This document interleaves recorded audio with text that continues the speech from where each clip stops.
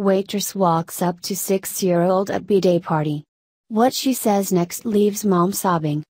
It was already a special day for the Welling family. They were celebrating 6-year-old Sophia's birthday.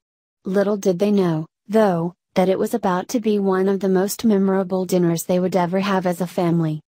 16 friends and family members had gathered at the Applebee's in Washington, Pennsylvania, to celebrate the big day. Jolie, Sophia's mom, said they ordered drinks, appetizers, and full-course meals. Jolie brought cupcakes for dessert and, after they had sung happy birthday and Sophia had blown the candles out and happily consumed her cupcake, the family got ready to pay the bill.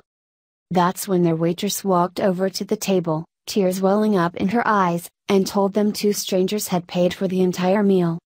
Jolie couldn't believe what she was hearing. She, along with several of the other guests, immediately began to cry, touched by these strangers' incredible act of kindness and generosity.